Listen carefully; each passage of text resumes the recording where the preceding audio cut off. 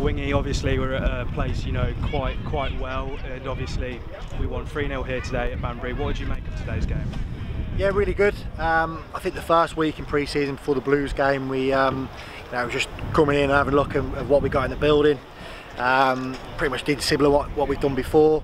This week, we changed system, we've changed shape, strategy going forward in terms of how we want to go about things, and we've seen that today. Thought it worked really well. There's still a few grey areas that we need to iron out, but I thought outstanding first half. Thought we were really good.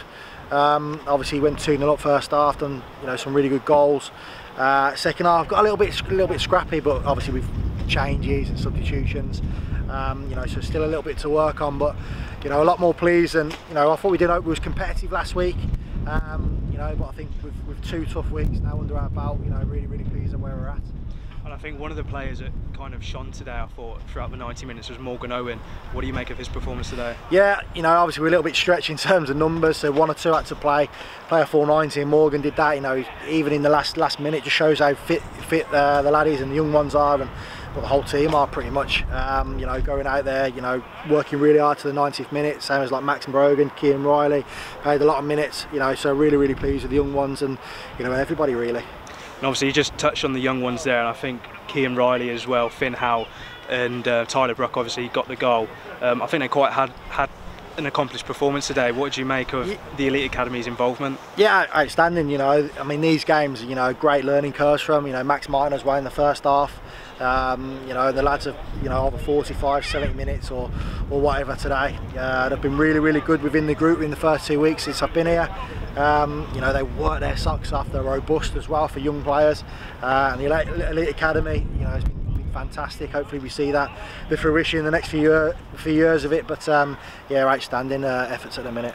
And then obviously we go into quite a busy week this week. Obviously Nuneaton on Tuesday, Villa 21s on the Wednesday, and then away at Alfreton on the Saturday. What's sort of the plan in training going ahead? It's been 2 tough weeks in terms of a lot of running and stuff. A lot of meetings, a lot of work on the training ground. It'll start to sort of taper down now because we're only less than 3 weeks away now. Obviously we've got 2 games midweek. So we'll try and spread it out. So they'll probably get 60 minutes in 90 minutes over the 2 days. So it's going to be a lot more work, and obviously new system.